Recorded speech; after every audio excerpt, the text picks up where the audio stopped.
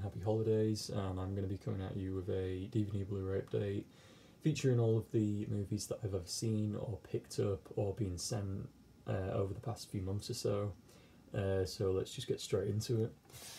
The first one is Runaway Train, and this is an absolutely amazing movie, by far one of the best movies I've seen this year, about these two criminals who escape this Alaskan prison, pretty high security prison, and they escape onto this train which isn't actually manned by an engineer or anything, so they're basically on their own, and it's going at an incredibly fast pace and they've got to figure out how to stop it. Great cinematography in this, love the atmosphere, love it set in winter, very snowy, and yeah, they're basically on the run from the prison officer and the police, and they come into contact with the only rail worker that's left on the train, played by Rebecca De Mornay, I can't pronounce that, fucking hell. But yeah, just a really incredible movie. It's great to see movies like this that are only set in one place for the entire movie. It just really challenges the characters' interactions with one another, and yeah, I really would recommend this. By far one of the best movies I've picked up this year. This release itself is pretty weird. At first I thought it was a bootleg, but it's actually some weird Region 4 release, it turns out. But yeah, very strange release, that one. The next one is a movie I've had in my collection for quite a while, admittedly, and is the movie that is Hang On. No, it isn't, it's Cliffhanger. I really think it's stupid when they put the fucking tagline for the movie bigger than the actual fucking title, but whatever. This is a pretty good Sylvester Stallone movie. It's essentially a heist movie, but it also deals with Sylvester Stallone being this sort of mountain rescue, mountain climber guy, who gets taken hostage by these people who send out a false distress signal in order to keep him and make him climb mountains so they can locate this money that they've misplaced. And it is a pretty decent movie. The main villain in this, I forgot what the actor's name is, but the main villain in this is absolutely incredible. I do believe he's written a few books on Donald Trump, but I just can't seem to remember his name. But yeah, Cliffhanger, pretty decent movie.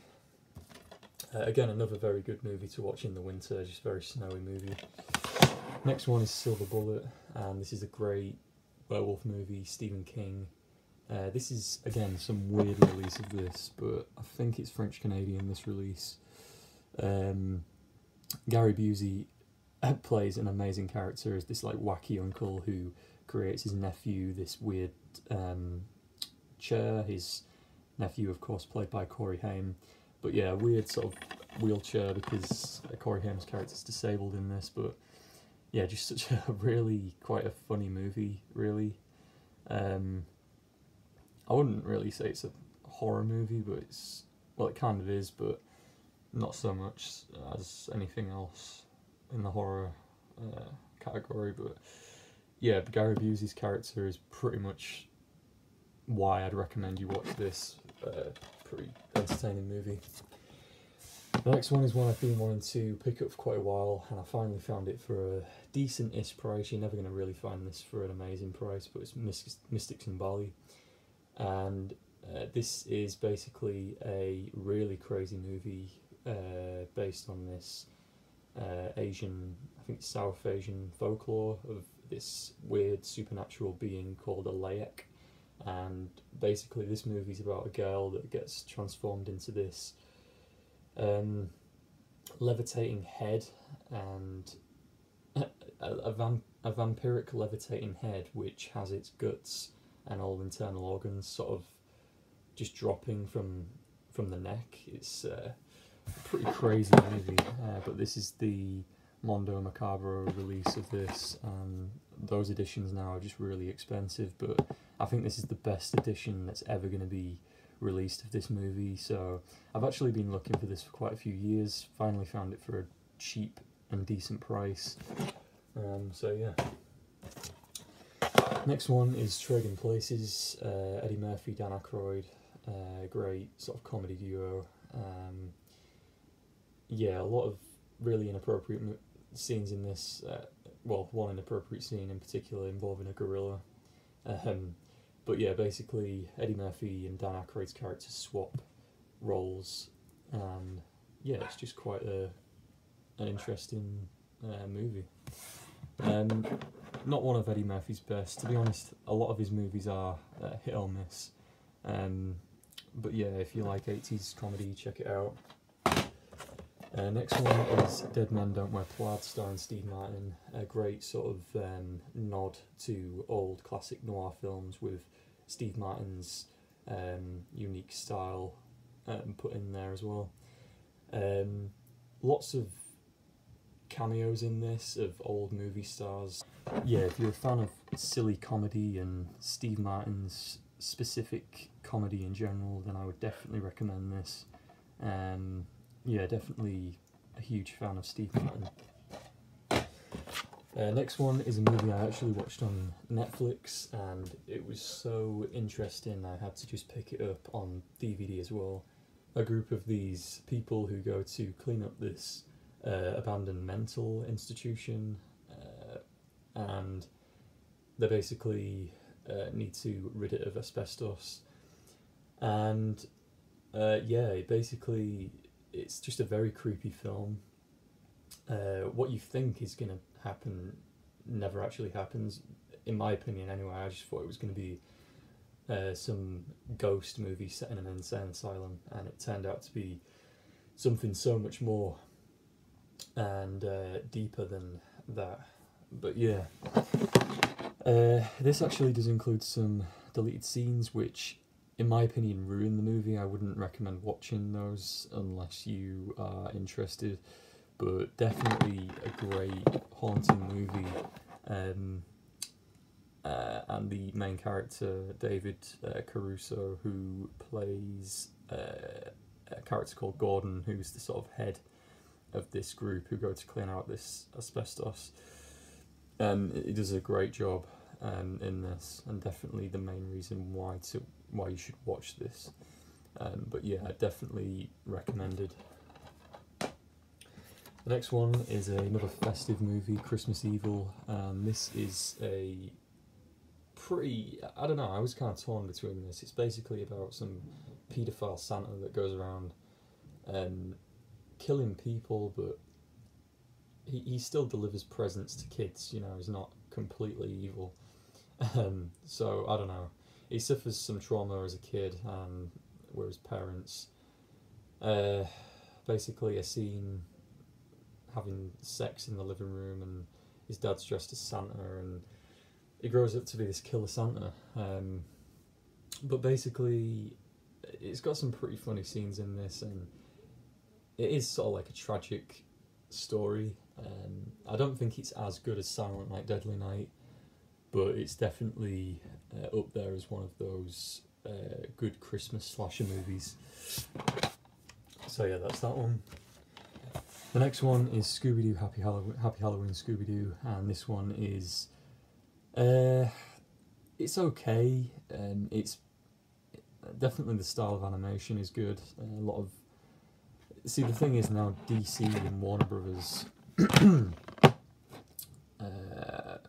for some reason are including characters from different universes within Warner Brothers, if that makes sense. So you've actually got Jonathan Crane from fucking Batman as one of the main villains in this, and the pumpkin things in this as well actually do remind me of the pumpkin sort of monster things from Witch's Ghost. So I guess that was a good sort of nod to that, but yeah, this really isn't anything new or special or anything like that. But yeah, that's that, and I guess the Blu-rays now. Edge of the Axe, this is the Arrow video release. Pretty unique slasher movie, not a very well known one, so it's a good job of Arrow for bringing this one out to Blu-ray treatment. I have to say I didn't really enjoy this. I thought it was quite boring. The twist at the end caught me off guard, as I'm sure it did a lot of people watching for the first time. But yeah, other than that, it's not really anything too special. I'll probably get rid of this one. But yeah, it does have quite a good twist at the end, so for that reason, I'd probably recommend it. Next is the Rambo Blu-ray, and this is the 2008 Rambo movie. I'd never actually seen this. I'd only ever seen the original trilogy from the 80s. But yeah, this is a pretty fucking brutal movie, to say that, you know, it completely went under my radar. About Rambo basically leading this group of, I think they're sort of like just religious people into Burma, which is essentially a war zone, and yeah, you can kind of guess what happens from there. But yeah, definitely one that I would recommend checking out as well. Great action movie, just no dull moments, just complete action. The next few were sent by my friend Tim, and I won't show all of them because I haven't actually seen any of them, and I don't really know anything about them.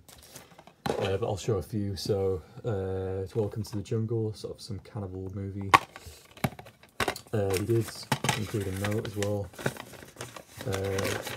Which says, with a ho ho ho and a merry fuck you, here are some DVDs to fill your stockings with. May the happy Christmas morn bless you, good sir, from the rats of Birmingham. So, yeah, comical note there, but yeah, I don't really know anything about this other than it's just a sort of cannibal movie. Don't know if it's anything like Green Inferno or anything like that, but it definitely looks interesting. Next one is La Bête, which is a French movie, I believe, and it translates to The Beast. But yeah, wow, this is a fucking, sounds like one hell of a trip.